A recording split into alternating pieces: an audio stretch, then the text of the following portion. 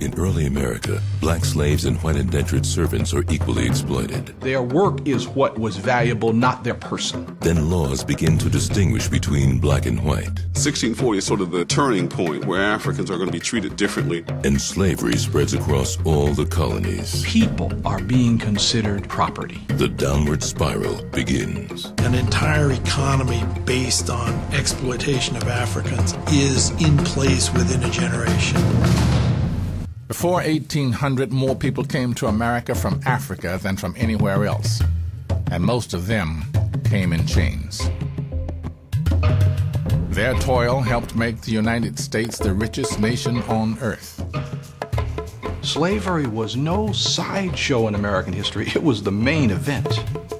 America was a slave-owning country longer than it has been a free one, and the legacy of slavery haunts us still. We've made certain progress in race relations, but we'll never get further until we look more closely at slavery. The Dutch West India Company had established a fur trading post in 1624 on a hilly island called Manahattis.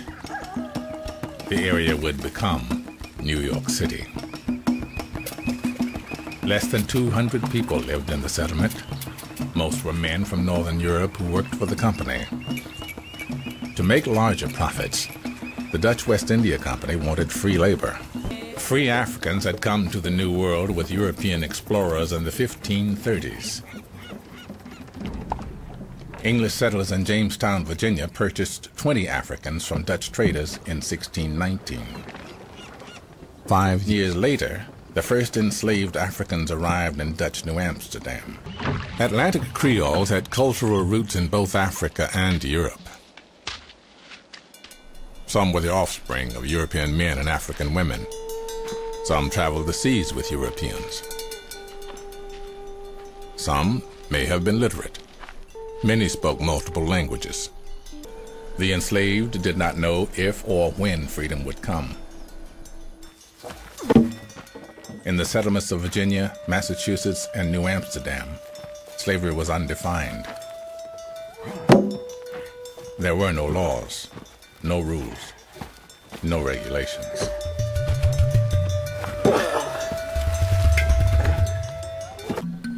Because slavery had no legal structure, the Atlantic Creoles were able to negotiate for greater autonomy. In 1635, several of them petitioned the Dutch West India Company for wages they believed the company owed them. Anthony Portuguese sued a white merchant in 1638. A year later, Pedro Negreto and Manuel de Rus successfully sued Europeans for wages due. Court records indicate that Atlantic Creoles made the system work for them when they could. In some African slavery, there is a greater sense of the rights of the enslaved people. There's a greater sense of obligation on the part of the community. And I think that these enslaved people bring that idea of slavery with them. The Dutch West India Company has a very problematic relationship with the area Native Americans. By 1639, relations had deteriorated into war. At that point, a number of the Creoles are put into the military force against the Indians. There is a fear among Europeans during this time that African Americans may join with Native Americans. And the First 11, in fact, used this fear to negotiate.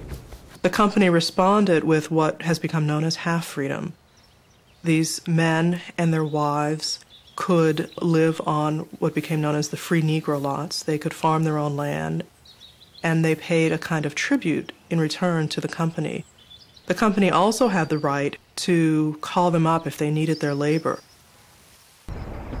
The small group of elite Virginia planters have committed to the use of race slavery to expand their tobacco holdings.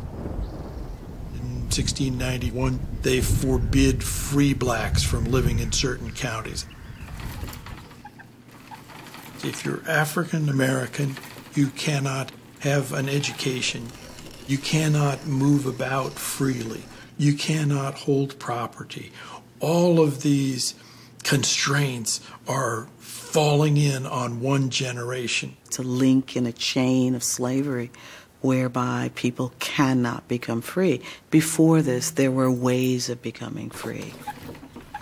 Slavery is replacing indentured servitude as the labor system of choice. And by the beginning of the 18th century, it is clear that through law in the Chesapeake, slavery is being made a racially based institution, and people are being considered property.